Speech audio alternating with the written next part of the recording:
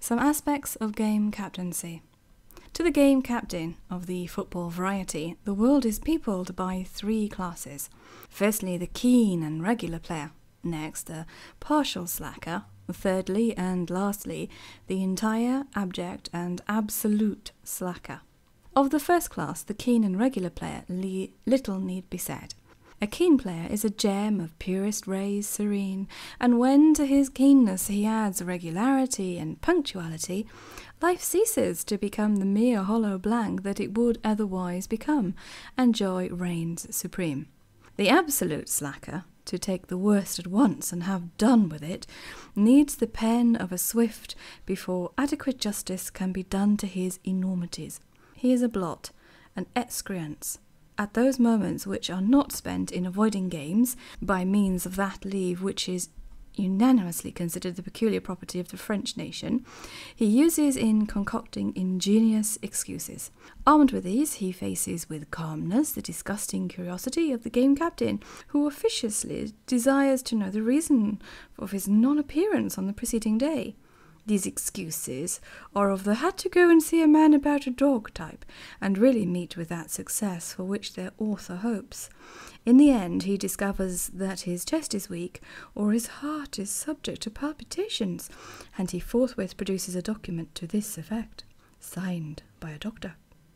This has the desirable result of muzzling the tyrannical game captain, whose sole solace is a look of intense and withering scorn. But this is seldom fatal, and generally, we rejoice to say, ineffectual.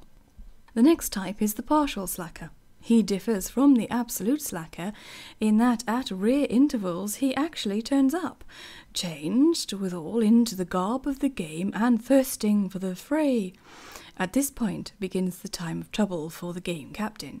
To begin with, he is forced by stress of ignorance to ask the newcomer his name. This is, of course, an insult of the worst kind. A being who does not know my name, argues the partial slacker, must be something not far from a criminal lunatic. The name is, however, extracted, and the partial slacker strides to the arena. Now arises insult number 2. He is wearing his cap.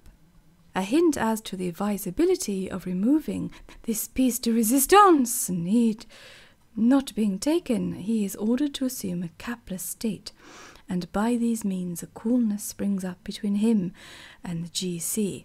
Of this the game captain is made aware when the game commences. The partial slacker, scorning to insert his head in the scrum, assumes a commanding position outside, and from this point criticizes the game captain's decisions with severity and pith. The last end of the partial slacker is generally a sad one.